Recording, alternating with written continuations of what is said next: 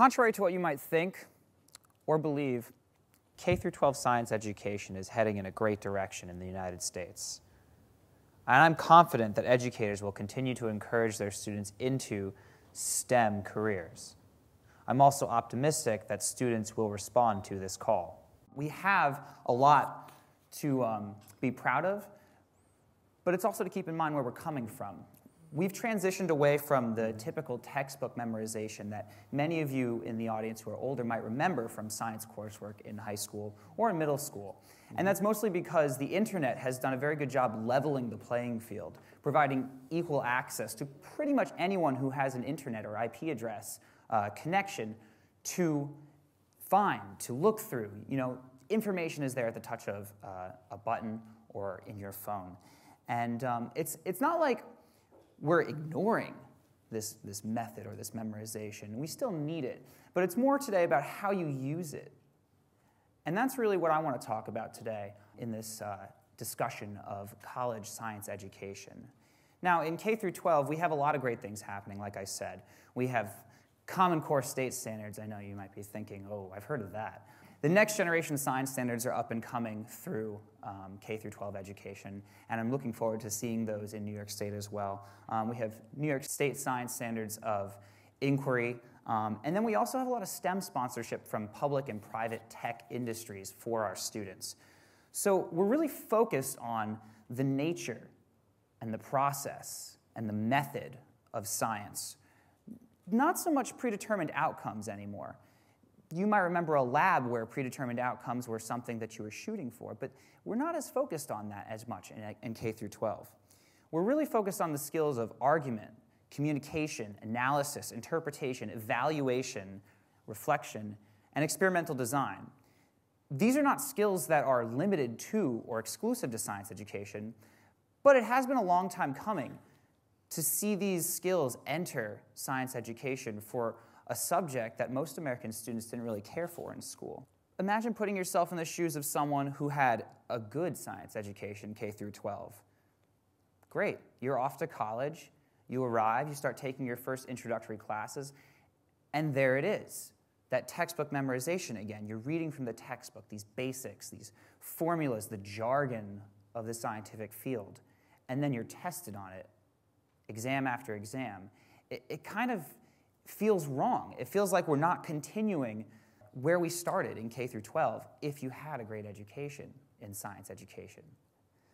What happened to process? What happened to experimental design? And what happened to inquiry? We live in a time where STEM literacy is really important at every level. We have climate change telling us that natural disasters are more frequent these days, economic recklessness, deceptive media. We have agricultural crises across the world. And maybe you don't need a degree in science education, but it would be helpful to have a basic understanding. If we're not continuing the educational initiatives in science in college that we started in K-12, then how are we really serving our youth best? How can you ensure that when you get to college, yes, you, Hunter students in the audience, when you get to college, that it's going to live up to your expectations and you're going to enjoy it? When our country needs STEM literacy and we want to take a next step forward to a scientifically literate public body, this becomes a real problem. So we're going to backtrack a little bit. I need to tell you what that looks like. And I'm fortunate enough to have professional and academic experiences in my life at this point to offer both a teaching example and a learning example, both sides of the coin, if you will. So we'll start with teaching. I'm a teacher of earth science at the Urban Assembly School for Global Commerce in East Harlem. And last year, I taught 9th and 10th grade earth science, and we studied plate tectonics, volcanoes, earthquakes. One of the things I wanted my students to do was learn about a supervolcano that's essentially in their geologic backyard. I'm sure many of you guys have heard of Yellowstone National Park. Supervolcano, large magma chamber, not such a great place to be if the volcano erupts. It's not such a great place to be here in New York City if the volcano erupts. And I told my students this is a favorite place of mine to visit. I was there this past summer. It was great. But they said, "You're crazy. Why would you go there? You're endangering your life. And all the people that go there are endangering their lives. So I said to them, okay, convince me. Convince me that I shouldn't go there. Convince me that the National Park Service should close down the park to the public and basically stop us from going to this beautiful, beautiful place that is dangerous, but also brings a lot of tourism and recreation every year. And so I had them write essays. They had to research the ecology, the health and safety, the tourism economics, and they had to present their findings to me as an essay. This is the kind of work that scientists do every day. They do research, and then maybe at the most elite level, because we're talking about scientists, they present their work. They argue based on evidence and fact that they have in front of them. So that's an example of a teaching inquiry in high school. And that's what students should be doing at high school level. Let's pop over to the learning example. We need to rewind back to when I was a sophomore in college. I took a course called Chemical Ecology, where the class was centered around the chemically mediated interactions of organisms at all levels, but we were really probing and trying to isolate the chemistry to better understand all systems of chemical ecology through learning the methods and experimental design behind that. And I didn't do amazing in the course. I worked my butt off, but I didn't do amazing. However, and this is also because, coincidentally, my academic major lined up well, I landed a job with the professor of the course. And his name was Dr. Robert Ragusa, one of my mentors from college. I'll show you a picture. Oh, so this is me teaching. And then here is my lab group in summer 2011. Just a nice outing. And he had me learn lab techniques, and he had me read seminal publications in chemical ecology. And he was focused on me learning the process and the design. But I think the most formative experience I had in inquiry with Dr. Ragusa was when he took me to the wildflower garden at Cornell, and we looked at the colors and we smelled the smells, and we saw the insects visiting and pollinating flowers. And he said to me, design an experiment to isolate the primary attractant for this insect visiting that flower.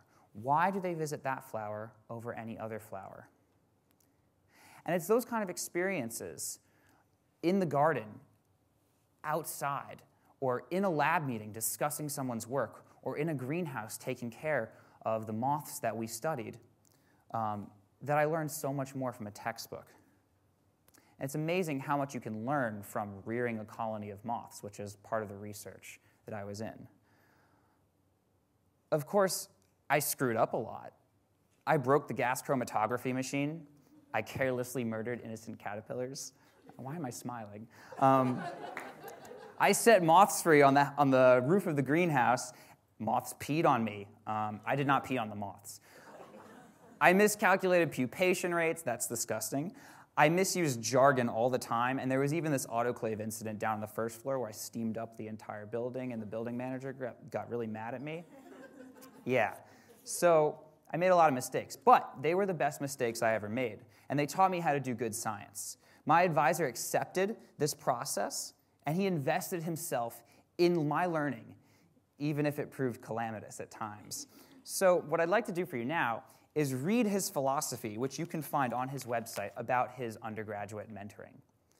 Students are the lifeblood of a vibrant scientific laboratory. Incoming students bring novel ideas, perspectives, and energy to the group, whereas more established students help put those ideas to the test through experimental design, analysis, and interpretation. I've benefited from working with engaged, dedicated mentors at every step of my education, and am committed to training students at all levels of experience to develop their skills as scientists, scholars, and critical thinkers. When students show initiative and dedication, they might develop projects of their own through independent study.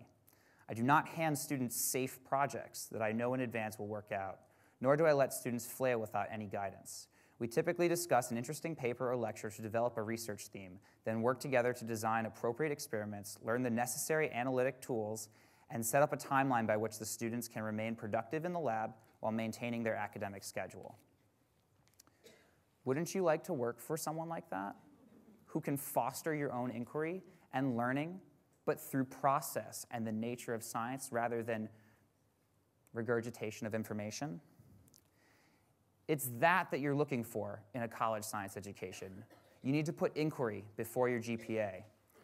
I took a calculus-based astrophysics course when I first arrived at Cornell University. And while all my friends were being razzle-dazzled in Astro 101 with pretty pictures, I was calculating how quickly a star would collapse if you turned off nuclear fusion. So that was pretty cool. But is there a risk in sacrificing possibly your GPA to push your curiosity, to drive yourself, to be inquisitive, to challenge yourself, and to surround yourself with these challenges all the time, and not safety nets? You can take the safe route. You can keep track of your GPA and take the courses you know will be fine because that's your strength. Or you can push the boundaries and you can learn something new. I took classes in ecology, anthropology, climate science, dendrochronology, and I even took a class at Ithaca College in audio production just because I felt like it. But amidst those great classes where I was pushing my own understanding, I took the really bad classes here and there as well, where I literally felt like every day in lecture, I was just going to class to write down what's on slides and then regurgitate that for the test. And it's those experiences, possibly in your intro biology courses or even intro earth science, that you're really going to underserve yourself in college. You need to be appreciative of the practice and the nature of science in formal learning. So what's the takeaway? Find someone to foster your inquiry. It is practiced. It is not memorized. And forget perfectionism. It casts a shadow over inquiry, creativity, and evaluation of your own work. It's not very conducive to a critically thinking scientific mind. My message to you students out there who are going to pursue science in college: take field or lab classes without pre-designed experiment outcomes. Push yourself to do research. Find an advisor who balances his schedule more toward mentoring students than just workhorsing. And take classes outside your interests, because you do need to push your interests. You need to broaden your perspective. It'll help you in all facets of your academic or professional experience. I typically value 90% of my learning in the sense that I want to learn 90% of something that I'm interested in. That last 10% will take a lifetime to learn. And typically, if you're going to take a class in any discipline, 1 or 2 classes satisfies learning 90% of that entire discipline. You can learn a lot by taking 1 class. Okay, so the students in the audience who want to study science, you know what to do. I've told you this. Hopefully you act on it. Students who are not going to study the sciences, but may have to take a course, why do this? Well, it helps your understanding of how things work. At the most basic level, you can fix appliances when your mother asks you to. You can drive your car better. You can anticipate and make better predictions physiologically, mechanically. You can better professional plan in your life. And it teaches you to value evidence for argumentative skills that you might need in the workforce or even at home. And I think I like this one as probably the most important. You can be a better statistician of your own work and evaluate how you're doing and make decisions on that. So what are the implications? Why does this matter? Like I said earlier, we need a scientifically literate public moving forward for legislation, for policy decisions in the face of incredible, naturally changing, quickly changing environment. We need to do science for science's sake. Pushing the boundaries of common knowledge is a noble and true endeavor, and anyone who takes it on knows that it's challenging, but it is worth it. And then lastly, your personal interests. Maybe you want to study science. Maybe that's something that you've always wanted to do and you want to satisfy your curiosity. These are all good reasons to study science in college, but you need to be careful about what you do when you get there and what classes and experiences you choose.